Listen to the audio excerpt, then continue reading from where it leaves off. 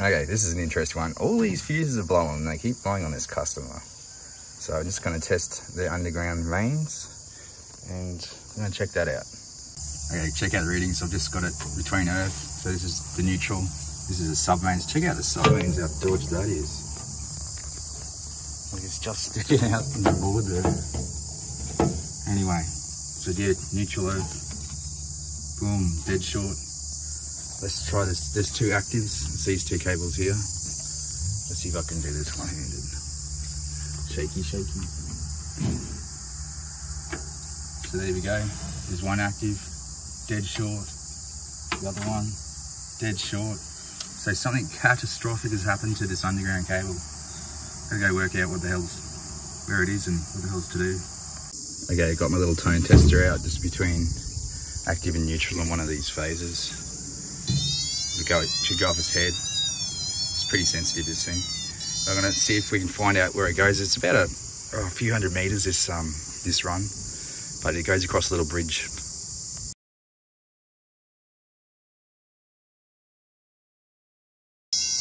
Okay, bit of scenery here.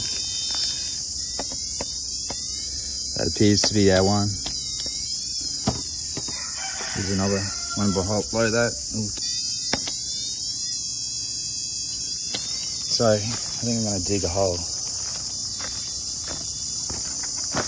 somewhere around here.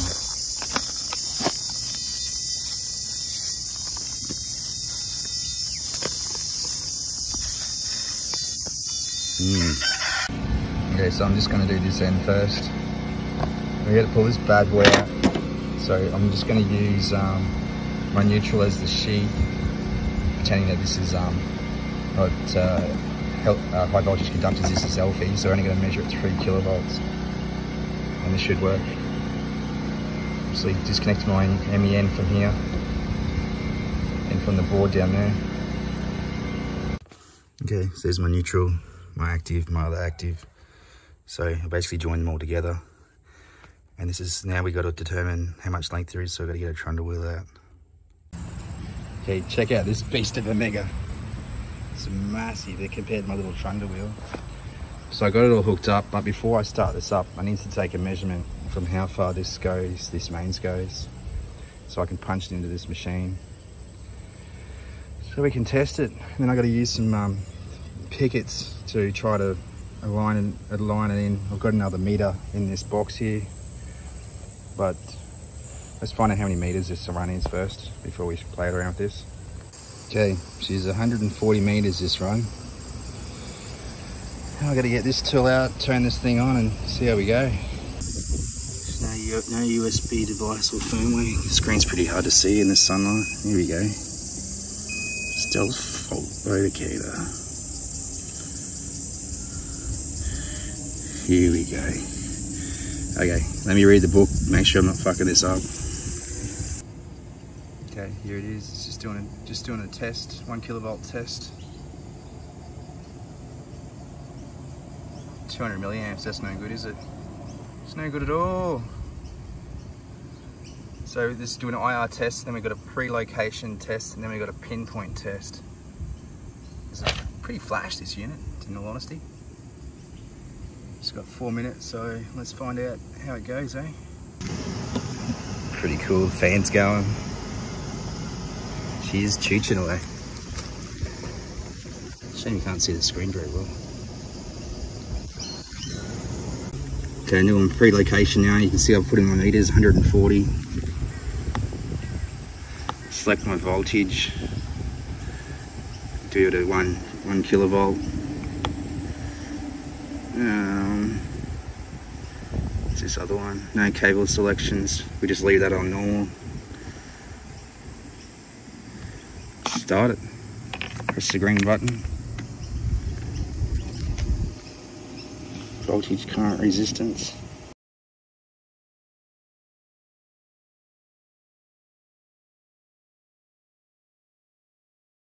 Here you go, got some results. About 2 kilo ohms. Here you go, it's doing positive, negative, positive, negative. Okay, test results are in. Oops. No. Okay, I missed it before. That doesn't seem right, my fault position. Negative. Don't seem right. Okay, now I've got it on pinpointing. I've got this little device. I'm going to see if I find it. See, it's just pumping out the little current and voltage, little kilovolt, 200 milliamps. So I'm going to see if I can find it where we suspect it might be. Don't know what this thing's doing. It's just been sitting here for ages. Double checked all my connections. They seem to be right. I don't know what the fuck's going on. So that's why I've asked for some help.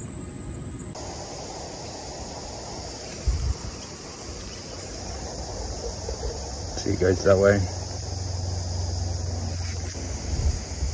Bring it this way.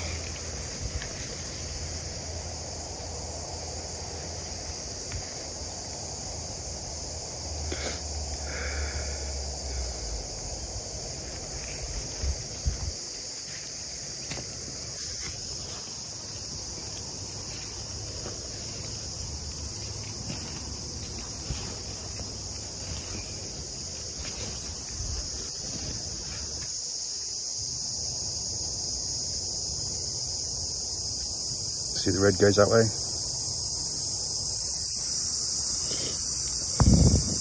I reckon that's our mark there. I'm going to try it further up. Further up, you can see it's really low. It says to go that way. So I'll just try it further down near the house. So it looks like it's near the meter box, which is good. Okay, it's even less, 0.2 millivolts. Pretty hard to saw this. Looks pretty unconclusive too, but yeah, that measurement's super low. Okay, not often you get a big boy Megger into someone's walking road. Remove my links here.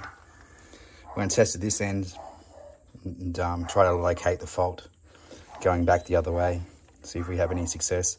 I think we might have multiple faults here while we're getting that random location fault. So I don't have a digger here to demo that today, so I'm just doing a preliminary investigation. Cool, you can actually see the screen this time. So we're doing the pre-locator. Emergency switch off. Meters. Should be 140, that's correct. Voltage, let's just try it 5. Let's do it the same as I did before. Let's try it 1 kilovolt. And we'll just put one selection of cable. Let's start it. Press the green button and wait. You can hear it ramping up. This takes forever. Now I was getting these funny readings before. I think we've got more than one fault here.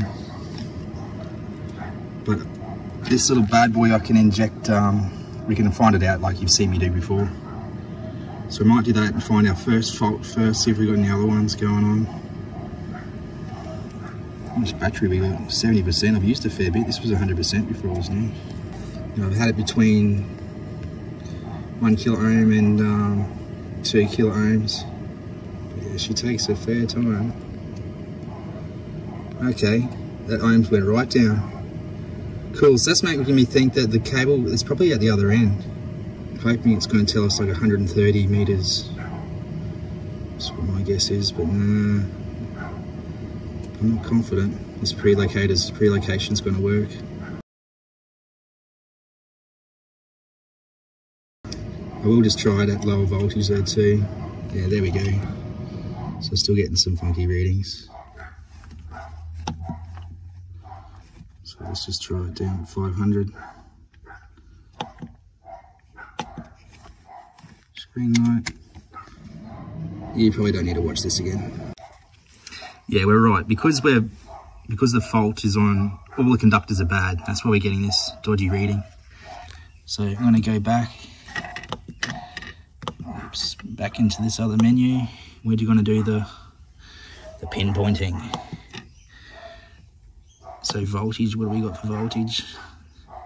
Let's tick it at 1000. Current, 30 milliamps is fine. Duty cycle, I was just doing 1 to 2 seconds, that should be fine. Press the green light. Cool, she's chooching away. Where's my little scale?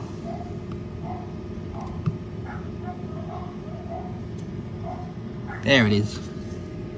Cool, so you can see it pumping the voltage down the line. Pretty cool little device, at least you can see it now. Couldn't see it outside before.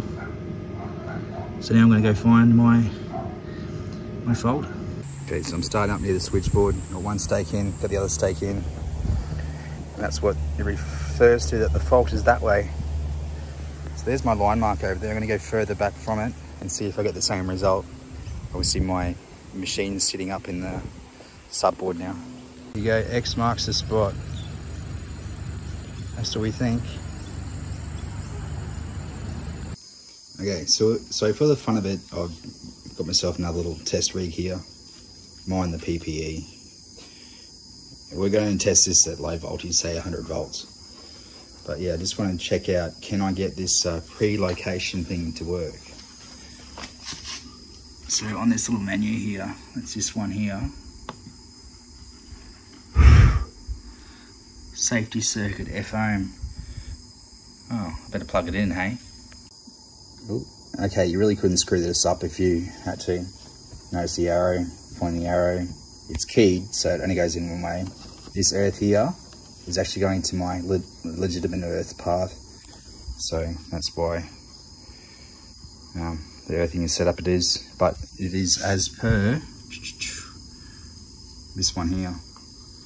So let's do the test. I should get some good results on this one. Okay, there's my mistake. I hook this earth up. This is like your potential earth. This cable here has also got an earth attached to it, but that's for the measuring. So it does like a 3-wire measurement on this device, but yeah, I've got it working at the moment. I just got to punch in my meters, I guess. Before we had it at 140, I reckon this is probably like 20 meters of cable. Obviously we'll pump the voltage down. Say voltage. Oh, that's nice, it resets. So we'll just do it at 100 volts. There's puppy dogs right there. And give it a go. Press the button.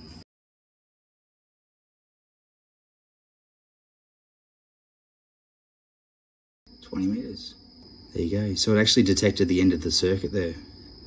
But what's with those weird readings? Oh, actually no, they're pretty good readings. Because I was up to the... Yeah, look at these readings. These readings are a whole bunch different, aren't they? Interesting, very interesting. Okay, these results are excellent. This is exactly what I was looking at before. That's only because I'm using this, you know, fresh roller cable here.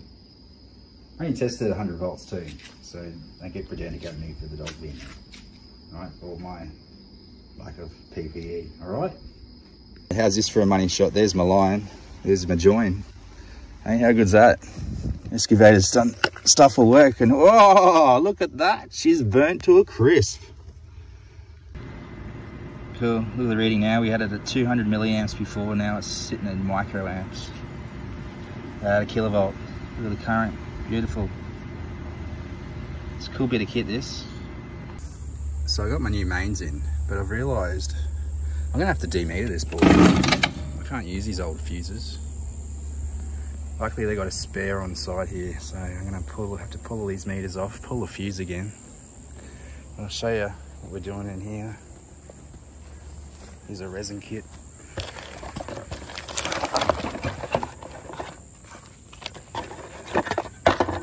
So basically you've got little spaces there for the phases.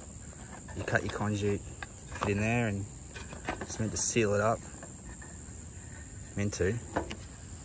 But this is where I'm going to do it. When your cables pull through, you can see the old ones are just there. I've got crimpers. So let's make it happen. Okay, so there's my new cables, my old cables cut. This is the little vessel that it's going to live in. We're going to pour resin into it. Now I've got to put some inlines across it. And I've got this, what they call glue heat shrink. So that did essentially make that waterproof. And then when we put the resin in, that'll fucking really do it. So gotta make sure I don't forget the heat shrink. There's one crimp together. Just gotta put this heat shrink on. Oh, I need 2 hands. I'll gas it and I'll show you what the glue looks like as it comes out. Okay, so I squeeze this as it's still hot with my hands. Make sure it's all secure. But if you look carefully, you know where I've scorched it a bit, you can see the glue. And I've got my little stands in, taped up by either end, ready to put the top on and get the resin going. Okay, I wasn't super happy with the fitment there, so I just stuffed in small silicone, but the resin's going to be in the most important spot. If I could do this one-handed, probably not. Okay, I made a mess, but you get the picture. She's full as a goog, and now it's just starting to set. You can see it's slightly starting to change, and I've topped up the thing so many times. I'm just going to sit back and let it set, and then we can fill the trench in. Okay, testing my join now. It's hooked up to earth here. Let's check out one phase. Well, you can't see that there. That's probably better. One there's really clean. That one there's up a bit, but it's 500 volts, so that's 10 meg, so it's definitely a pass. And the other phase, it's going way down. So one there may be a neutral. I'm going to go join neutral earth in the board, because obviously one of these is a black cable and I've got to put some heat shrink on it. You know what, I thought about this main switch and shit. I'm just going to put 2 3-poles side by side. This is now redundant, so are these 3 meters, but looking at it, I've got to change that heat shrink, that neutral, and it's just not worth my time. It's Friday and it's bloody New Year's Eve. So a quick way I worked out polarity, because I've got 2 phases and a neutral here. I've got it hooked up to earth. I joined the earth back up in the subboard with my neutral. You see there, it jumps, it dances, but it's not up there. But this one here, bang, 0.